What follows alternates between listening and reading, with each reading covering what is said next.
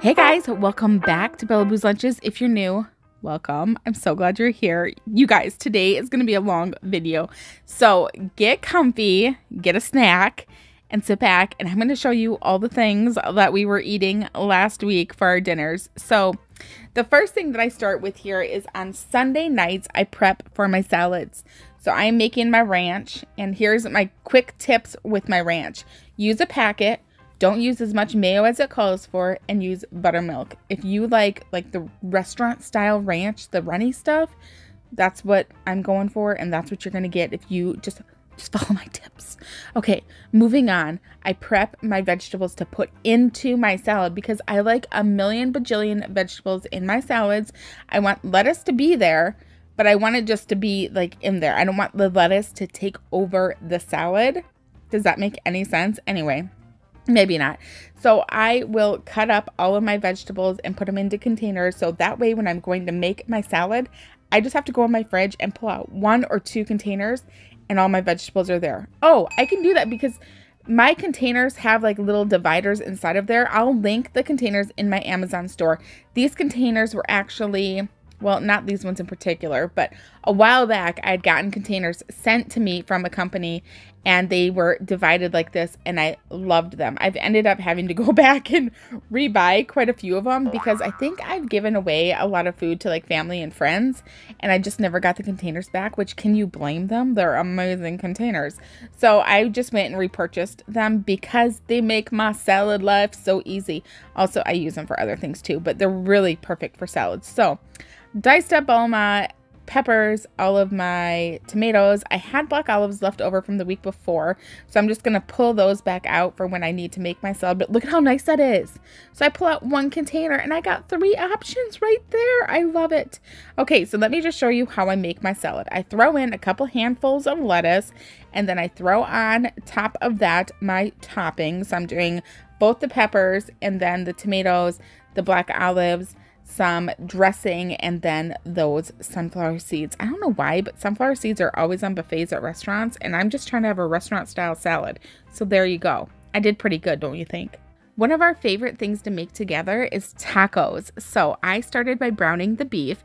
Bella started by making the dip, and for that she mixed together sour cream and taco seasoning and then sliced up some black olives using an egg slicer. That's a mom hack for you. Makes slicing so much easier. And then she took refried beans, spread them out on a plate, and then took her sour cream and taco seasoning mixture and spread that on top of the refried beans and then started layering it. Now, if you're not going to be able to eat it all in one day, skip the lettuce part. But if you can eat it all at once, put the lettuce on there. We did it this time just for the fun, just to show you. And then we top it with the cheese, the tomatoes, and the black olives. Now back to my beef. I have drained it, strained it, rinsed it, did everything I need to do. By the way, do you rinse your beef? Do other people rinse beef? Some people do, some people don't. What do? Do you rinse your beef? Then I add some taco seasoning to it and some water and give that a good stir. And then I add a can of black beans. Now I do rinse, strain, drain that to my black beans. There's always that black goopy stuff in the black beans. I get rid of that. Add that to my beef. It really makes your beef go further. How many times can I say beef? But especially with it being so expensive lately. Okay, moving on. I am dicing up an onion since Bella wouldn't let me put it on the layer dip. She doesn't really like onions, so I totally understand. So I'll put the onion on my portion of the layer dip as well as inside of my taco. And here we go. We are doing tacos in a bag. So I take a bag of Doritos. I cut them open on the side and then I give them a little squeeze to kind of break up the chips a little bit. And then I add in the taco meat into both of our bags. And then I let Bella just fill it up with whatever toppings she wants in hers. And then I fill it up with whatever toppings I want in mine. Oh my gosh. I kind of want to go make tacos again. They're so delicious. So the things that we had on our plate were lettuce, tomatoes, sour cream, cheese, black olives, and then those onions. And then we can't forget about the layer dip that Bella made to go along with our tacos in a bag. So this was a really good dinner. For our next night's dinner, I wanted to have a vegetable salad.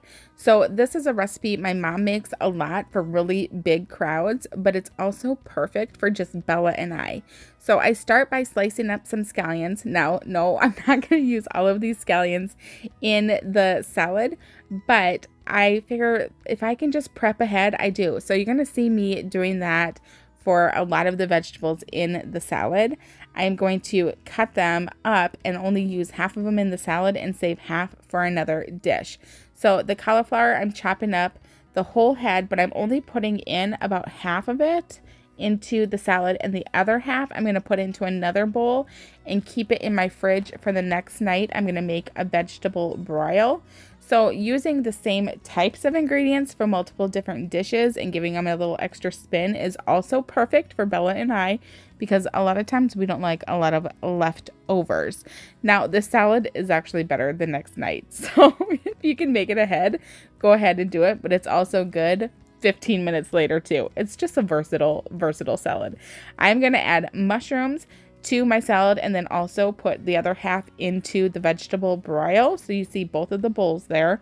I know I've been told you shouldn't eat the mushrooms raw, but I like them raw. What can I say? So next I'm adding black olives. Now, I don't add them to my veggie broil. I only add them to my salad. So I had to pick those out of there, but there they are. Black olives, so yummy. And then I also add some water chestnuts for some extra added crunch. They're so good. If you haven't tried them, give them a try. They're so good.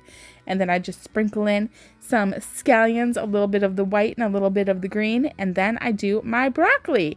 Now for the broccoli, I'm also putting half in to my vegetable broil and half into my salad. I actually may have done a little bit more than half into the broil because Bella loves broccoli broiled. Now, this onion isn't for my salad at all because I added the scallions, which is kind of like my oniony flavor, but I typically like to chop my onion into really big chunks for the vegetable broil. So I'm doing way more work right now than I need to be doing, and I don't realize it until I'm basically done chopping the onion, and it kind of annoys me and bothers me while I'm still kind of bothered by it, to be honest. But if you're going to add these to your broil, I suggest really big chunks of onion. I don't know why, they're just so good in the broil. So the big ones I did end up pulling out and putting it into the vegetable mix for the broil the next night. And then the little dinky ones I just chopped up and then set those aside for another dish later in the week as well. But the broiled vegetables, I'm just going to put some foil or plastic wrap over top of them and put them right into my fridge. Now for the salad, all you're going to do is add some zesty Italian dressing, and you can add as much or as little of this as you want. Honestly, you don't need a lot. A little goes a long way, but it's so good. And if you want to get really fancy, add some dill weed to it. Fresh dill weed or dried dill weed. Either one is good, but fresh is always better. But that's it. That's a simple salad, huh? Okay, our dinner came originally from a recipe, but I've switched a lot of things up. So here's my take on it. It's a potato stew. So I start by chopping up some potatoes into kind of biggish bites because I don't want them to turn into mashed potatoes, if you get me. And then I took an ear of corn and I cut the corn off of it. I know, don't come at me. It kind of breaks my heart to use corn like this too. Just buy a bag of frozen corn and don't waste corn on the cob. It's so good. Anyway, add a little bit of olive oil to your pan and then throw in your meat. You can use any meat. In fact, the recipe calls for pork. I'm using vegetable burgers I bought at Costco. They're actually kind of okay. I'll probably never rebuy them, but I'll eat them all until they're gone. So here I'm throwing them in to this stew, adding a couple teaspoons of chipotle seasoning. I actually couldn't find chipotle seasoning, so I'm using a chipotle marinade rub. It tastes great and ends up just fine. Then I threw in about a teaspoon of onion powder and a little bit of salt. Gave that all a good mix, and then I added that corn because the corn wasn't even cooked when I cut that off the cob. Isn't that weird? This is the only time I've ever done it for this recipe. Cut corn off a cob before cooking it. Strange. Then you can throw in your potatoes. At this point, I realized my fake meat stuff was kind of sticking to the bottom of my pan. So I did end up putting in a little bit more of the extra virgin olive oil, but typically I've never had to do that. At this point, I throw in some of those scallions that I cut up for, you know, my salad. And I add in about 1.5 cups of water and some concentrated chicken broth. Give it a good mix. And then to thicken it up a little bit more, I mix together 2 tablespoons of cornstarch and 2 tablespoons of water. I mix it until it's completely incorporated with each other.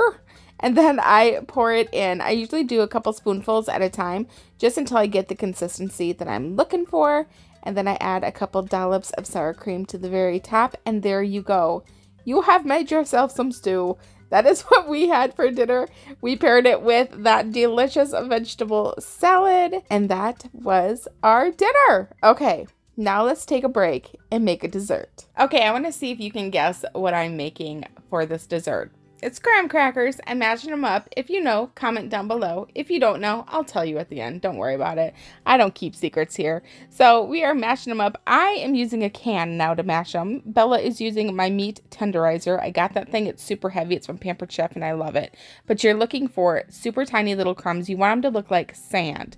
I divided them into 2 separate little bowls because I'm making this in my toaster oven. So I can't use a normal size cookie tray. So I'm using toaster oven sized pans to make it. I split my butter in half. You need about 1 stick for the recipe. So I did a half of a stick in each pan, melted them, added my graham crackers, mixed the butter and the graham crackers together, and then smashed them down into the bottom of the pan.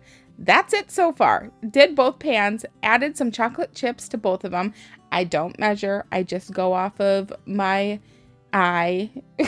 So add as many chocolate chips as you want. And then next we're going to add some butterscotch chips. Yes, so delicious. Have you guessed what we're making yet? Okay, we'll keep going. After you've added the butterscotch chips, you're going to take a can of You're going to take a can of sweetened condensed milk and pour it over top. Now, if you have divided yours into 2 separate pans like I have, you're going to have to divide your sweetened condensed milk between the 2 pans as well. Otherwise, just pour away on the whole pan. Oh my gosh, can you even believe how good this looks? Okay, we're not done. We need to add 1 more layer, and the last layer is our coconut. Oh my gosh. So we are using a sweetened coconut on one and an unsweetened coconut or a not sweetened coconut or just a normal coconut on the other. And honestly, it made no difference.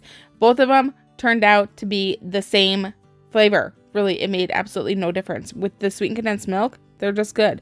Throw it into the oven at 350 and bake until it's kind of brownish like mine. I think my toaster oven took about 15 minutes. But anyway, look at them. That's it. This dessert is so good. Did you guess what it is? It's called 7 layer bars. But honestly, I don't think we did all the layers. So it's however many layers you put on their bars. But they're good. Okay, this next meal, we got a little bit of help from HelloFresh. Now, this is not sponsored. I do have links down below. I do get a little bit of credit if you click on my links, but they don't even know that I bought this. So, just letting you know, okay? We kind of cheated and got all of our stuff sent to us perfectly portioned.